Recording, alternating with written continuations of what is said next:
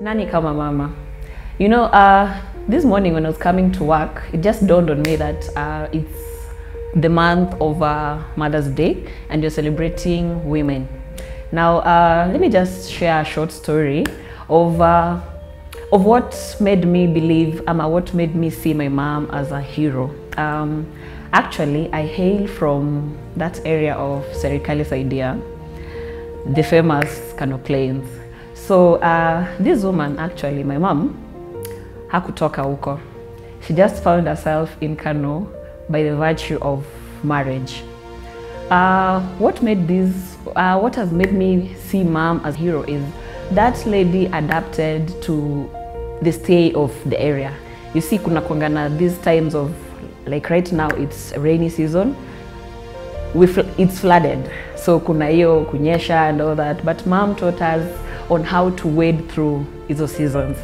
Believe you me, mwenye alimpeleka huko, now my dad used to help her staying there. He could visit us during weekends. So one of the factors that comes with motherhood is actually adapting.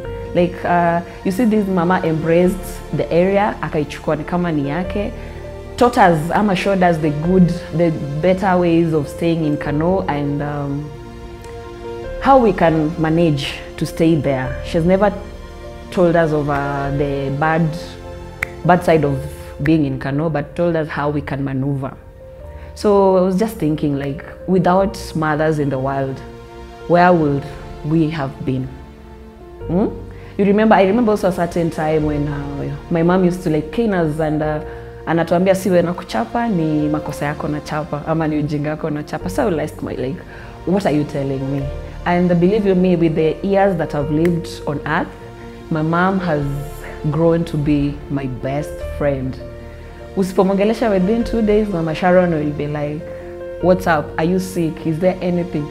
So I really see mom as a hero, my role model, and mothering for sure, it's a calling. These people are superhuman. They're phenomenal women. And this month, I wish I could talk in the 42 languages.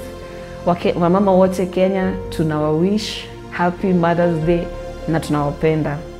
Mine duto, Kenya duto, we wish you happy Mother's Day. Kendoa celebrate too. To all the women outside there, happy Mother's Day. You are our heroes.